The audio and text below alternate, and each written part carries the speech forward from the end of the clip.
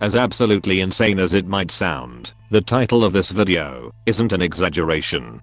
Deep Rock Galactic literally tricks players into becoming a better version of themselves. Counter to most multiplayer games topping the charts at every turn, Deep Rock players are consistently some of the most wholesome people you can meet, and no matter where they're found in the deep recesses of the internet, they can't help but treat you as if you're one of their own. It's become so ridiculous that some people play for 100+ hours without coming across a single toxic player. People coming from certain fan bases experience a genuine culture shock when they pick up this game for the first time, and you can't exactly blame them for being suspicious. Entire analyses have been written on how in the world a small team of just 32 people have created a game that not only has a 97% positive rating on Steam, but seems to have the ability to rewire a person's brain.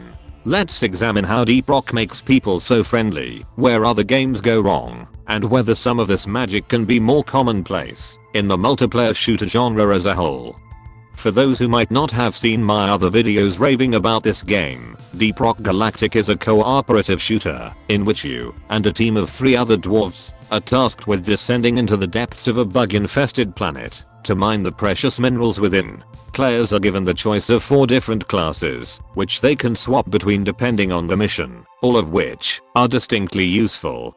Already, we can list several reasons why toxicity would fail to germinate. As a cooperative game, players are already incentivized to work together, as everyone is united under a common goal. Secondly, the class system is so well designed that not only are all classes viable in all mission types, but their unique utility genuinely rewards a team, no matter what a person chooses. Furthermore, unlike other similar games, there are no limits to how many people can pick a particular class, meaning, if you only ever play a driller, no one will ever tell you to stop.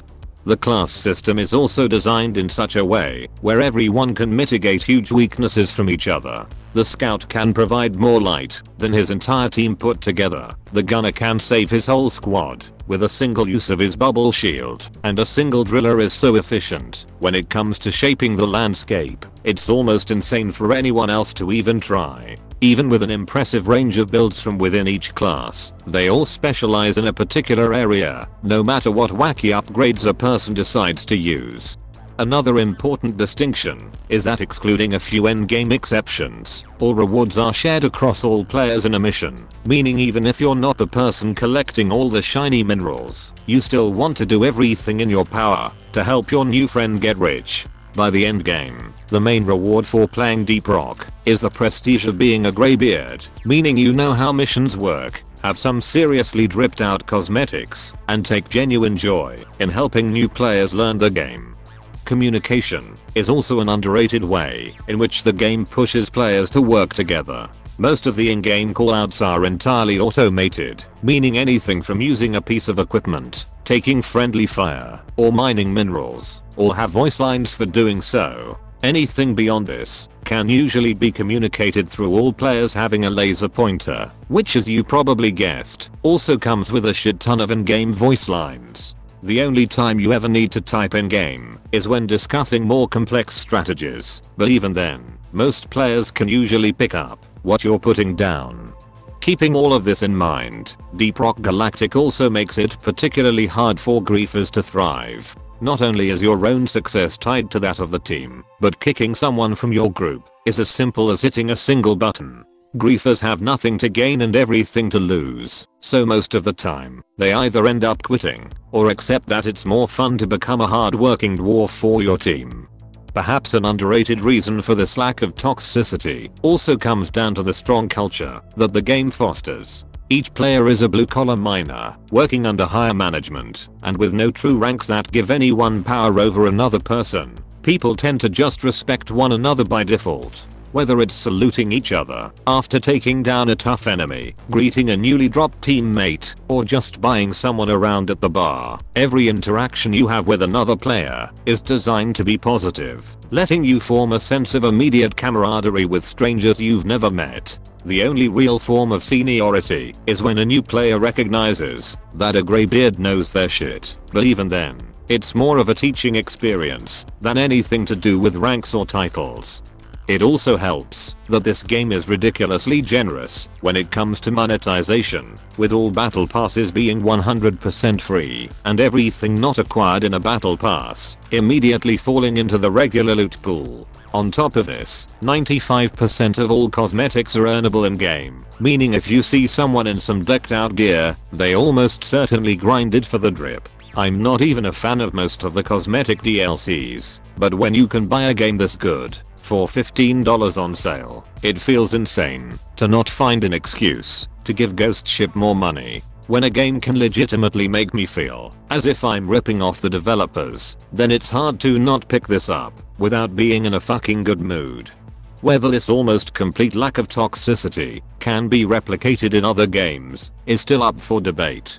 A big part of why Deep Rock has become this friendly in the first place is because it's seemingly designed around keeping players content with each other's company.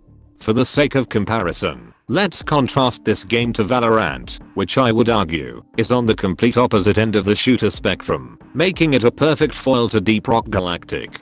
Not only this, but it's also built quite a reputation for toxicity being part of the authentic Valorant experience, which makes this evaluation even more interesting.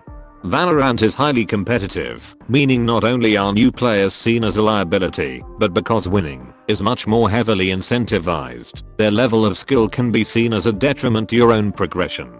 Classes are also designed differently, as not only is it much harder to synergize between different abilities, but you can also lock a player out of playing their favorite character as soon as a match begins. Winning in Valorant is also the game's highest reward, and with such a transparent scoreboard, the game literally ranks players by how useful they are to the team.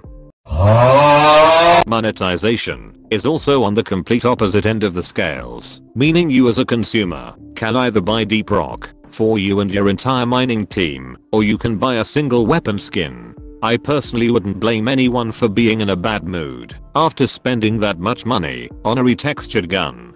Another interesting observation is that in contrast to what we mentioned before, interactions between players in Valorant are mostly negative. Players can body block each other, blind their teammates, and get each other killed if they are not covering the right angle. On the more extreme end, you can even use your teammates as bait if you're so inclined, which isn't exactly an intuitive way to work as a team.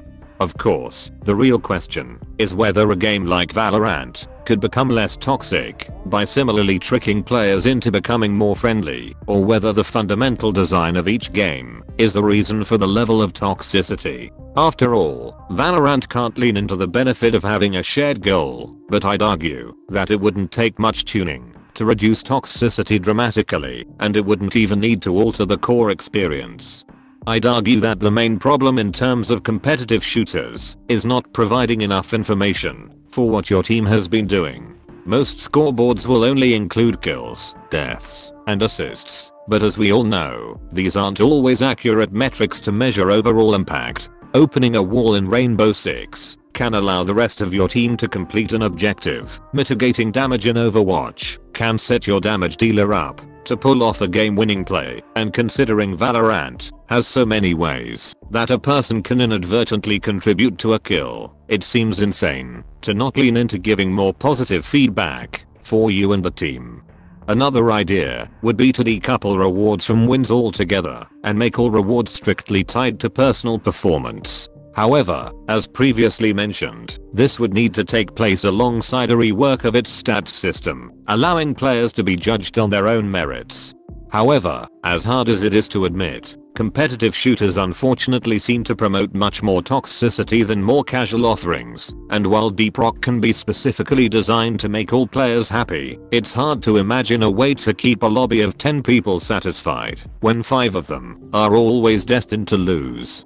Perhaps a question we should have asked sooner is whether toxicity in a game like Valorant should even be considered a problem, but rather as simply part of the game. After all, people don't go surfing expecting to not get wet, and I suspect most competitive shooter fans expect a certain level of toxicity as part of the authentic experience. Players expect scorn from their teammates when they perform badly, and shit talk from their enemies when they perform well, and these instances only intensify the emotional investment for winning a match.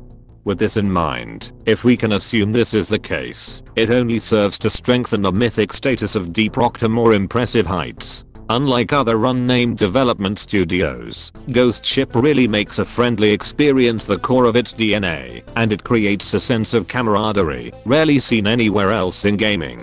There's a special kind of magic to this dumb game about mining in space that truly brings out the best in people, and I really hope that more developers can replicate the both overlooked and underrated feature of having players genuinely care about each other. On the subject of caring, viewers who care about their online privacy or just want access to region-locked content could probably use the help of a VPN, and no matter the device, Surfshark VPN has you covered. Appearing anywhere in the world instantaneously sure has its advantages, whether that be making yourself harder to track, confusing your assigned FBI agent, or simply breaking past pesky region locks that stop you from watching what you want. The days of not understanding the Breaking Bad memes is coming to an end. The show has been out for over a decade. It's time to come home. Just install Surfshark, set your location to anywhere in the world, and enjoy roughly 6 billion new shows and movies right at your fingertips. Signing up with the code on screen will give viewers an 83% discount, 3 months for free, and viewers who aren't 100% satisfied can back out in the first 30 days and get a full refund. Surfshark VPN, it's cheaper than the other ones.